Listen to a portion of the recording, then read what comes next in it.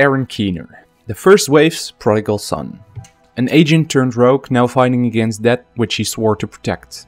Keener's story is an interesting one filled with many questions. Why did he decide to go rogue? What are his plans after he disappeared from Manhattan? And where is he now? Collected field data in the form of left behind phone recordings, CCTV footage and echoes is there to assist us in answering these questions.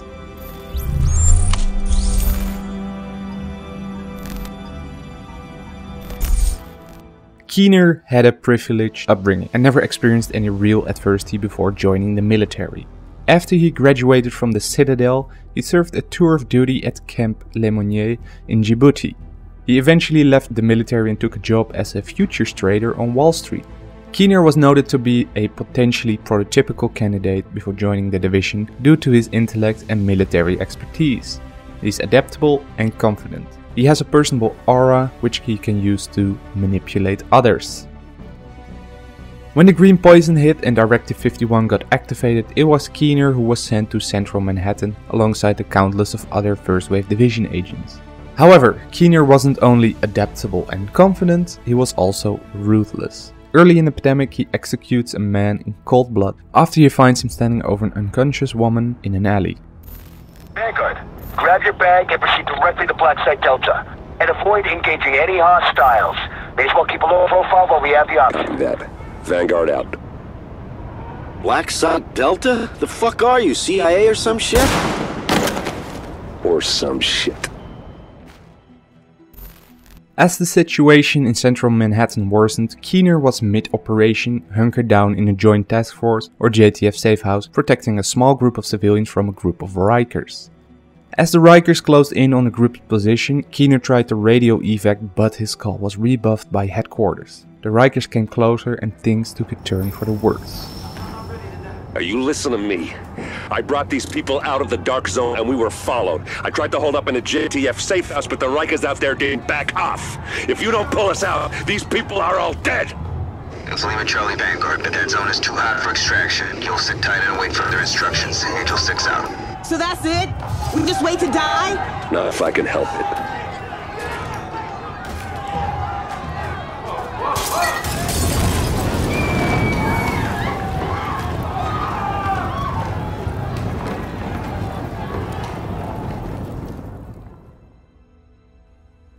Everyone but Keener was killed. Civilians lie dead where they didn't have to be. This took a heavy toll on Keener. God damn it! I was there. I was right there. I could have saved those people. I could have saved the whole fucking situation.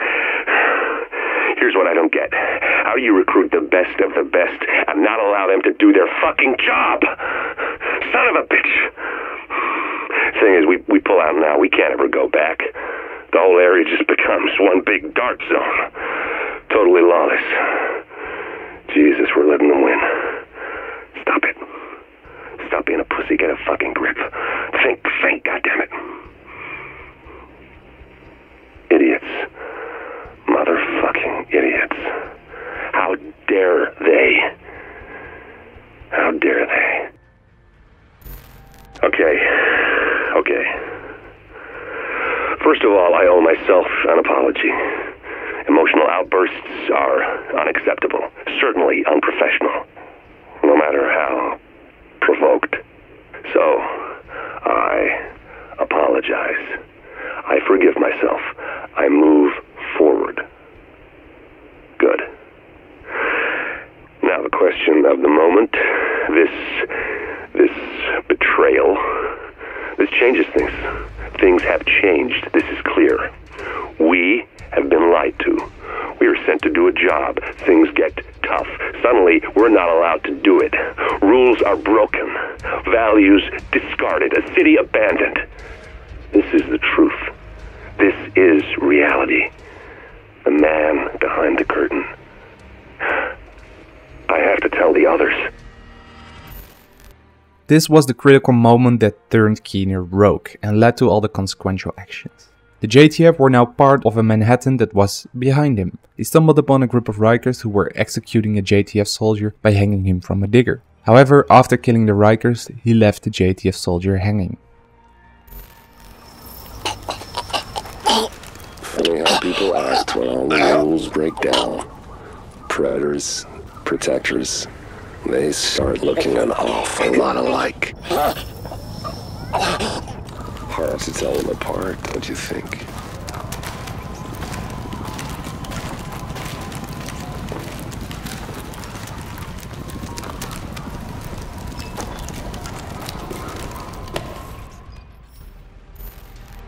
As the field intel showed, Keener started recruiting First Wave agents to his cause. However, not every First Wave agent was ready to betray their country. A squad of First Wave agents had been captured and were in the process of being interrogated by Keener. That is, until he lost his patience.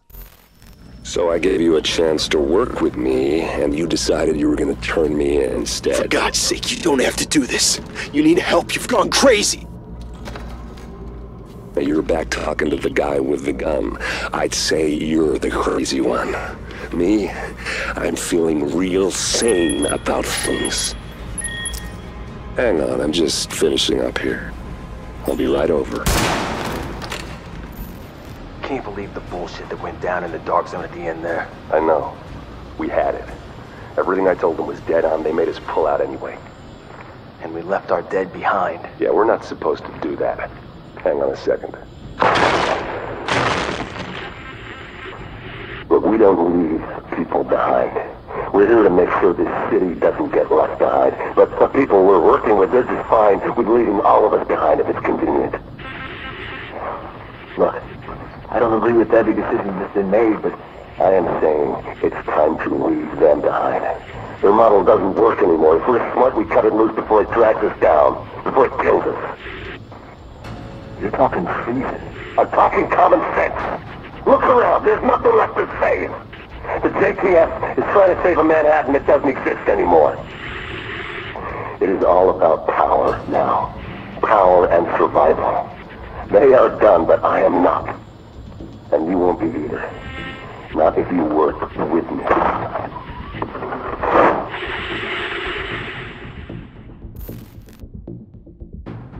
Although not every agent he tried to convince joined up with him, he managed to persuade some to do so. At this point, Keener received a connection to Colonel Lieutenant Charles Bliss from the Last Man Battalion, or LMB for short.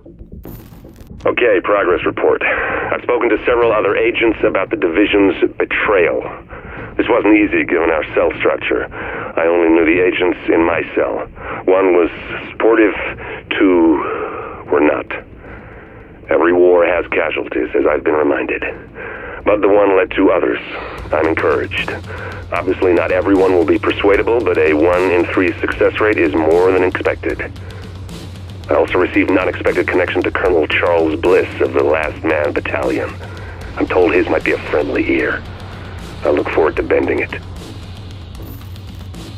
It was at this point that the entirety of the first wave was KIA or MIA, and the second wave was to be activated by President Waller, with Commander Louis Chang leading them.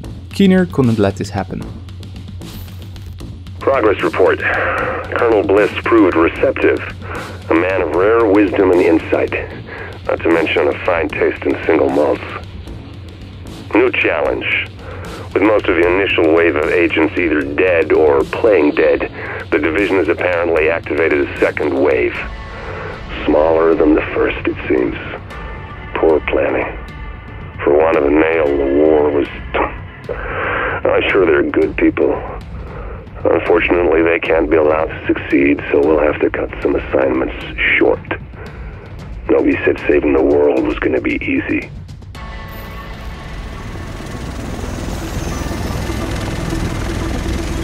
Do this!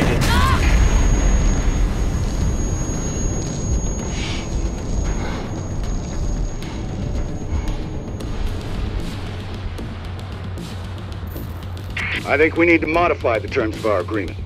Why, Colonel? It seems to be working perfectly well so far. You get the support of my people and their gear with field intel you couldn't dream of 6 weeks ago. I get a base of operations, a place on what's gonna be the winning side, and the occasional use of your manpower as needed. Not to mention the occasional surface-to-air missile. Or have you forgotten about that chopper in Brooklyn? Look, my people did the dirty work on that op, Bliss, and eliminating Division Senior Command was as much a benefit to you as to me. The last thing there's a senior division agent directing a second wave. Hang on, I'm getting feedback on the link. We've been compromised? Looks like. Cutting the link now. No, don't you. Progress report. It looks like the Last Man Battalion's the best bet, at least in the short term. I've set up a line of communication with Lieutenant Colonel Charles Bliss, and it's proving mutually beneficial. There's a certain overlap of viewpoints there, and some shared ambition. He's a man who has a vision for this godforsaken rock, one that I can work with. We've already collaborated on one operation in Brooklyn, but taking down a helicopter is just a first step. Let's see how far this can go. It appeared to be Keener, with the material support of Bliss, was behind the elimination of Commander Chang. Although the second wave was still alive and planning operations, they had been severely slowed down, giving Keener time to work out his own plans. In the meantime, Keener did a little digging on the virus and new ambitions were created. This is the start of the second phase in Keener's story, the one where he hunts down the creator of the virus and sees how he can turn it to his will. I've had an idea, and it's a good one. Let's think about the virus. What do we know? That it's similar to smallpox. Not smallpox, but similar. Which means it's a designated variation. Smallpox is the base on which a designer made alterations. Now, live smallpox exists in only two places, DCD and Russia. The base virus had to come from one of them. DCD? I would have heard if their security had been breached. So, Russia. Now let's think about the designer. Are there virologists with connections to both New York and Russia? In fact, there are. Two. One's Russian, one's American. A little research tells me both were in New York on Black Friday. Thank you, Shade Tech. Let me rethink things a little. Did some more digging into our two virologists, specifically their work. That's where things got interesting. Now, if I'm reading Chernenko's abstracts right, there was no need to steal the smallpox, not when it had already been decoded and digitalized and set up to be tucked into an email like any other attachment. And that digital genome was just sitting there, waiting for someone with the right know-how and the right equipment and the right imagination to make it live. This version of New York is just a start. The possibilities are endless. Is there a limit to what can be done? Let's find out. I don't get it. You think there's maybe enough virus going around right now? It's all about the leverage. If I've got my hands on the dollar flu starter kit, this green poison that someone cooked up, then certain people are going to be a lot more reluctant to take a run at me. A gun's a lot better for self-defense than a weaponized virus. Stop thinking small. Start thinking possibilities. There's no medical infrastructure anymore. It's the Wild West out there, but less civilized. Being able to turn certain death loose at any time I want puts me in a powerful position. And controlling the core ingredients for a vaccine, that's useful too. So you might kill even more people. Who's gonna notice? It's not the killing, it's the threat of being able to kill. And giving them the hope they might be saved. The way things are breaking down out there, all these different groups carving their own territories out of what used to be civilization, it only makes sense to have an ace in the hole. Based on the research he did with Shade Tech, Keener managed to track down the source of the virus to two possible virologists, Gordon Amherst or Vitaly Chernenko. Soon enough, a distress call from Chernenko was broadcasted and it could be traced back to the Russian embassy in Manhattan. Although the second wave division agents were on site, Keener's right-hand man managed to kidnap Chernenko back to the United Nations headquarters, the base of operations for the LMB. In the meantime, Keener managed to track down Amherst's lab, hidden in an apartment. It was a simple setup, but Keener got what he came for. Amherst's notes, a virus sample from the 3D DNA fabricator, and now also a virologist that knows how to use it. Well, here I am, Aaron Keener, the first wave's prodigal son. Normally I'd do this face-to-face, but I'm not 100% sure which way it'll jump. You act one way when Ms. Lau is watching, and another way entirely when you're off the leash. That's an interesting contradiction. You see, I think that deep down, you get it. You know, the old rules, laws, governments, those things died on Black Friday. But the feral PMCs, the convicts, the ones smart enough and good enough to take what they need, they'll survive. Me? I'm gonna prosper. Oh, you could too, but you took an oath, right? You got a duty. Those are both ways of saying that your conscience is fucking you. You ask yourself, who has earned a right to tell you what to do? Do you know how many agents died to hold the Dark Zone just for the brass to give up and put a wall around it? You don't believe me? You should check the place out for yourself. But the people you're working for, they're irrelevant now. Amherst changed how the game is played, and I have got the vision to win. I got Chernenko, I got a DNA printer, and a very interesting recipe book. I'm gonna write my own rules. You should think about getting in on this thing. I'll be seeing you. After throwing the necessary materials in a duffel bag, Keener met Chernenko at the United Nations headquarters. Not long after, the JTF and the division launched an offensive on the headquarters. Keener saw the LMB were through and left the premise by helicopter with the duffel bag and Chernenko. Bliss, the LMB, they're over. I'm getting our immunologist out of here. Engage the division personnel on site and muddy up their tactical read. We'll rendezvous later. Sir. Sir?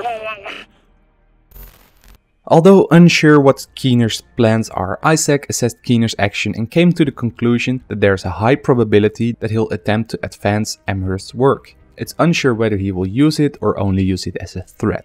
However, as we started to explore the West Side Pier of Manhattan, we discovered left behind phone recordings, purposefully left behind by Keener, not only to divert the attention of the JTF and other faction, but also to explain or perhaps confuse us with his messages on his future plans.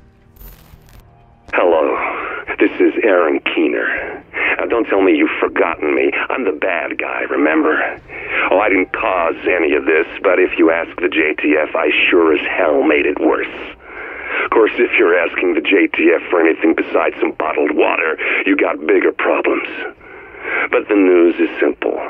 I'm alive, I'm real, and I'm not done yet. Not by a long shot. Anyway, I hear you've been looking for me. Does Lau know why? Do you? And right about now, I'll bet you're wondering if I was ever even here on the West Side. The answer is yes, I was. You can look for me all you want, and so can those morons with the golf clubs and the flamethrowers.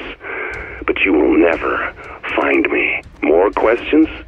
Oh, I'm sure you got dozens of them. Like, why the West Side? It's easy enough. I needed a few things, and Central Manhattan had been picked clean. And why let the factions know I was here? To get them to chase me and the JTF to chase them and pull their eyes off the prize. And what's my end game?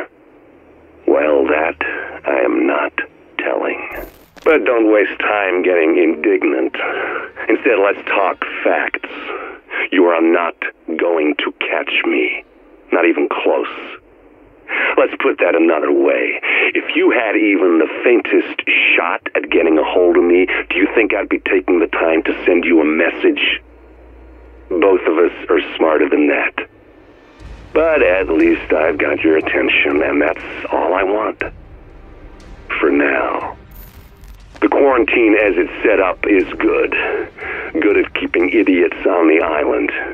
Oh, sure, the Coast Guard's watching the water and the JTF's guarding the bridges and the tunnels. But the thing is this. The weakest component in any system is people. All it takes is one guy who'll take a bribe, one optimist who thinks he's smarter than everyone else, one desperate mother or father who'll do anything for their kid, and the whole system breaks down.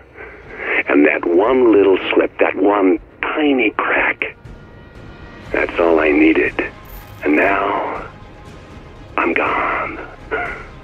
There's a whole wide world out there for me to take a big bite out of. Now, maybe you can figure out just how I did it. Maybe you'll decide to do the same one day, when you get tired of fighting an endless fight for people who just aren't worth it. When that time comes, maybe you and I can work together, after all. Just one last thing. If you ever get off this rock, don't come looking for me. When I need to, I'll find you. This was all we've heard of Keener since. At least until 6 months later we discovered more intel in Washington DC. A distress signal called us to DC. While taking back the capital, block by block, agents found phone recordings in the field, phone recordings of Keener. Hello. Aaron Keener here. You might remember who I am, you might not. Either way, it doesn't matter, as I'm more important to the current scenario than you are. I've got the virus printer old Amherst used to create the green poison, and I've got Vitaly Chernenko, who just happens to know how to use it. So chase me if you dare, but think about what might happen if you get too close. No promises, but I do value my freedom more than I value your life. I'll bet you're wondering why I haven't come calling to your neck of the woods. I expected more patience out of you. Are you really that eager for a chance to join up with me? Or do you just want to know what I'm going to do next in the hope you can do something about it? Here's a hint. You can't. Don't ever think you can outsmart me. Accept that and you'll live longer. They say home is where the heart is. And they also accuse me of being heartless, which I guess means I'm homeless. Either that or they are full of shit, which I consider to be much more likely. Still, New York, why come back? I honestly don't know. Maybe because it's the heart of it all, where this brave new world of ours got started, and I want to stay close to the center of things. Maybe I got tired of seeing the same crap everywhere else I went. There is nothing majestic about the aftermath in some bedroom community in North Jersey. New York, on the other hand, well, there's still something magic about it even in the middle of all this. It's enough to keep you coming back. I wonder what I'm gonna do with my friend Vitaly. I can't keep dragging him with me everywhere, but I need that little touch of expertise he brings to really use the virus printer to its full potential. Assuming, of course, that I'm going to use it, which is no sure thing. Don't get ahead of yourself when you're trying to figure out what I'm going to do next. It'll only get you in trouble. Now, where was I? Right, Vitaly. He's behaving himself, mostly. He tried to escape once. I explained to him why that was a bad idea. Now he does what I tell him to, which is really much safer for everyone. For certain values of safe, anyway. In a way, it's a shame the quarantine isn't still up on Manhattan. It would have been a challenge for a minute or two trying to sneak back in. But it was all gone. The boats, the barricades, everything. Hard to blame the boys for giving up when everyone else had given up on them. Killing is easy. Notice I didn't say killing people is easy. If you think of them as people, it suddenly gets that much harder. But if you simply look at the balance sheet, how much of an obstacle someone is, or how much benefit there is in letting them keep breathing a while longer, then it becomes simple math. And simple math is simple to do. It's almost as easy as putting 2 bullets center mass and a third one in the head. I understand people are afraid I'm gonna print up another virus with the help of my friend Vitaly and turn it loose. What would I call it? Greener poison? The Rubel flu? That's an interesting exercise. The question you have to ask yourself is, what's in it for me? Do I get more out of giving one more shove to a world teetering on the brink of collapse than I do from letting some of the systems try to reset? Or do I stir the pot to ensure maximum chaos? You think you can guess what I'm gonna do from that? Good luck. Because maybe, just maybe, I haven't decided on my next move yet. Or maybe I have, and this is all a smokescreen designed to get you running in circles. Someday you'll get to ask me yourself. That is, if you don't make me kill you first. You might be wondering why I'm leaving these. Perhaps it's a deep-seated need for confession. Then again, maybe not. I haven't done anything I'm not proud of, and I have no need to seek absolution from anyone, least of all you. Maybe I'm bored. It's hard being one step ahead of everyone else, and this is my way of giving you a little bit of a helping hand to make things more challenging. Of course, that's the sort of thing made-up villains do. Nah, I'm perfectly happy to maximize my advantage. Or maybe I just want to get you spinning in circles. Now check for yourself. Are there subtle contradictions in what I've told you? Is it hard to figure out what I'm trying to tell you? Maybe that's the point. Then again, maybe it isn't. These death drops are left behind by Keener. Their purpose remains a question. Narcissistically, Keener brags on his achievements and plays mind games to confuse others on his next step. The interesting thing is that, although he always works against us, it's never clearly stated what his agenda is. We could guess, of course, but like he said himself, maybe he hasn't decided on his next move. Although his future plans are unsure, it's almost certain he's bound to show up in the near future. His story is undoubtedly intertwined with ours and that of the Black Tusk. How he fits into all of this remains to be seen, but with the threat of another green poison and the broad-spectrum antiviral that was designed in Ann Arbor, Michigan, at some point he will have to show his face. Like he said, someday you'll get to ask me yourself. Thanks for watching. If you enjoyed the character brief, I would like to ask you to like or dislike, share, subscribe and click the notification bell to become part of the Masterminds AZD community and notification squad. On top of that, you can follow me on Twitter for daily updates and join my Discord if you're looking for an engaged community that revolves around Tom Clancy Division 1 and 2. Both links are in the description. Visit my Patreon page through the link in the description if you're interested in the intro briefings on each faction or character with the summarized information from this video. To end the video, I have a question for you. What do you think Keener is planning on doing with the 3D DNA virus printer, Amherst nodes and Chernenko? Leave your answer in the comment section down below and I'll make sure to get back to you. Talk to you in the next video on Discord or on Twitter. Peace out.